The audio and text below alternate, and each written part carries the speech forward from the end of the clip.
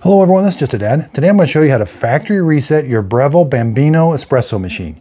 So when we press these buttons, it comes from the factory at a predetermined time for the single shot and the double shot. Now I can program those for different times, but I can also reset it back to factory settings. Now it's very simple. So here I have both lights are on. That means the machine is on. It's not in standby mode. So I'm going to press both of these buttons for 3 seconds. Now they're flashing. Now, if I want to do the single shot, I'm going to press it. It's going to start the espresso shot. Now you can use it with your portafilter. Now the next time I press it, that's going to be the new time. Okay, stop. That'll be the new time now. So even if I unplug it, it comes back on. When I press the single shot, that's the new time I just set. If I want to do the double shot, just do that all over again. Well, you got to make sure and press them at the same time. So press them at the same time. They're flashing. Now do the double shot. I want it to be really long. Just time it.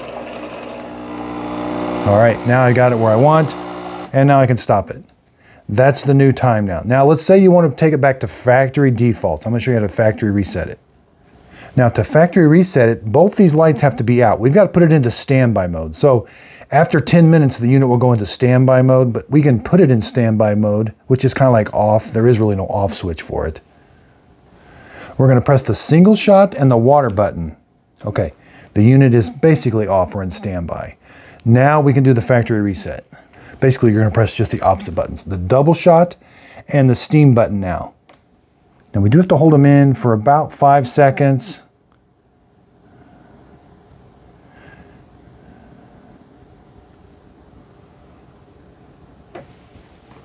Okay, so now those lights are flashing at me. We're back to factory defaults.